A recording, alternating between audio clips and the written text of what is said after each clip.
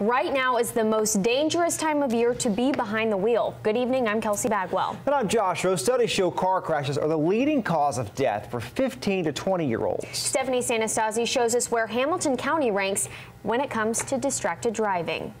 Hamilton County ranks as the 4th highest in the state when it comes to distracted driving crashes.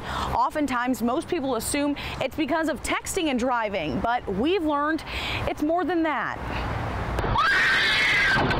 This video, provided by AAA, shows teens driving distracted, a problem not only across the country, but also in Hamilton County. Erlanger's outreach coordinator for trauma services, Regina Young, says last year more than 1,600 wrecks in Hamilton County were caused by distracted driving. Lifelong changing injuries that will affect them from here on out.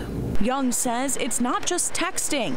It can be listening to music, putting on makeup like this driver, or eating. It's not just the teens themselves, but their friends in their car, your parents. You can hit another family that has a young child, so you're not the only one that's affected. 21-year-old Sarah Sirkonik admits she sometimes isn't paying full attention while behind the wheel. Personally, I drink coffee while driving fairly often, so that's definitely one.